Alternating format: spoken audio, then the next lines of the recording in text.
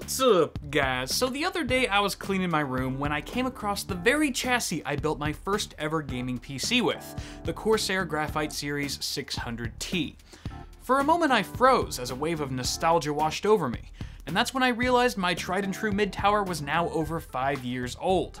But functionally speaking, had enough time even passed to make this case much different than present-day offerings? And would it show any signs of age if I were to try building with it today? My first impression was no, but as I let the thought simmer, I began to recall countless design changes we've seen take hold in the last half-decade, making it clear to me that this was a topic worthy of further exploration. So today I have narrowed down 4 major updates that the average tower chassis has undergone in the last 5 years. Unsurprisingly, the first area of transformation is rooted in aesthetics. Since 2011, the external appearance of popular cases has become increasingly minimalistic, with straighter lines and sharper edges, nearly bringing us full circle to a time when more people would build bootable cardboard boxes. We've also seen a shift from cases being slathered with honeycomb mesh to solid paneling with side ventilation that creates an overall cleaner design while improving acoustics. Now, one of the things the 600T had going for it back then was that it featured one of the bigger side panel windows you could find that wasn't hideously shaped like some skewed bust of Gumby. Funny how awkward and small this window looks now. With the explosion of LEDs infiltrating every internal component imaginable, the demand for larger side panel windows to gawk at them through has skyrocketed, and now we have cases that are basically just metal frames surrounded by glass.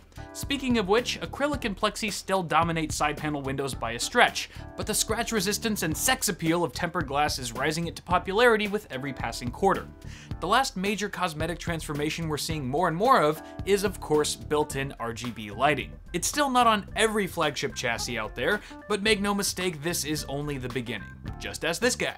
Now, I wanted to save our next category for last, but the impact it has on the chassis market is so huge, it really sets the stage for the other areas we'll be discussing after. So with that said, what exactly would a modern day mid-tower be without copious amounts of water cooling support? Yes, the onset of a wide range of all-in-one liquid coolers and the ever-present custom water cooling community have forced case manufacturers to rethink everything they know about case design. To put things in perspective, imagine how the community of today would react after learning that the radiator support of a new high-end mid-tower was limited to a single 240 rad.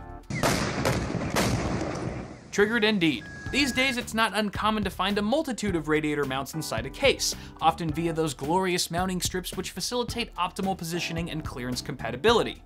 When you consider all the built-in mounts for custom water cooling pumps and reservoirs, it's hard to imagine the archaic world in which custom loop enthusiasts once lived. A few shifting trends have also helped popularize the front-mounted radiator. The decreasing need for 5 1/4 inch bays, remember those, the increase in hard drive capacity, and widespread SSD adoption. The last two of which have allowed vendors to significantly downsize or find alternatives to the once adored hard drive cage without much scrutiny. That segues nicely to the next big reformation in case design, which is drive configuration. While you can still find modern cases with extensive drive cage solutions, small bays housing 2 or 3 drives for the entire system have become just as prevalent. Having fewer hard drives makes them easier to mount out of sight, and that's exactly what vendors have done by placing them under the basement cover or opposite the motherboard. This rings half true for SSDs, as they too get mounts behind the motherboard tray in some cases, but since society has deemed them more attractive than hard drives, case makers have found ways to display them proudly with the rest of the CoolKid components. Hello. Sup? Rounding out our list, I can't think of a new design move in the last 5 years that's had a bigger effect on a case's internal form and function than the power supply shroud. It may not seem like much, but once manufacturers started covering up their power supplies, everything changed. Apart from giving drives a new home, as I just mentioned, the shroud solved many frustrating issues, such as hiding the heinous sticker on your 80+ ugly unit, assuming you never removed it, and helping you forget that the premium sleeved cables going into your motherboard are just extensions harboring the ketchup and mustard filth that lies beneath. Then there's cable management. Quite frankly, being able to blindly stuff 90% of my cables under the shroud has made me a lazier cable manager when building in a case that has one.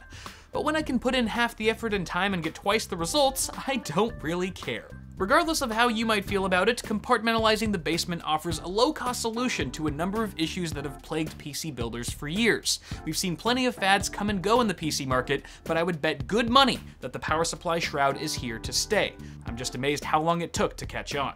Before we close out the video, some honorable mentions that I couldn't find a place for on this list include the USB 3.0 front panel connector that replaced that god-awful pass-through, built-in PWM fan hubs, and one of my personal favorites, captive thumb screws. Oh yeah.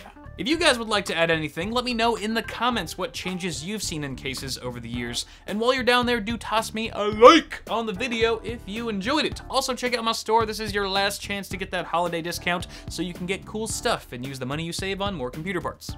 At least that's what I do.